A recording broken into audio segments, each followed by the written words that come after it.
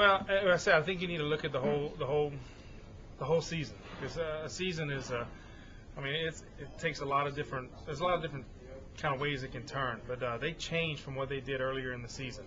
And I know they've had some injuries, but the last few weeks they've really played well. I mean, they really have. I know defensively, they held Tampa to 6 points possibly.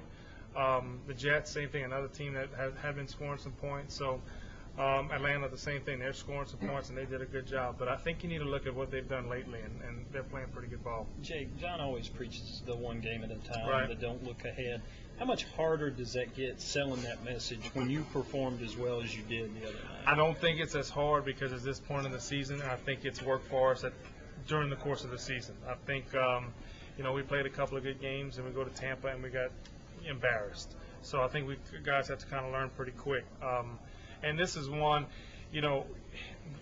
a negative, but also you can work in your favor on a Monday night. You have a short week, but let's be honest, you're not going home and spending time with family and enjoying the win. You're going home, go to sleep, because the next day you got to get ready. I mean, you can't really enjoy it. I mean, we didn't even watch the film of this game. It's on to the next game. We got to go. So you don't have all the people patting you on the back and whatnot. It's on to the next game, and that's one thing I think that's a positive. The negative is you're on a short week, but I think that kind of works in our favor.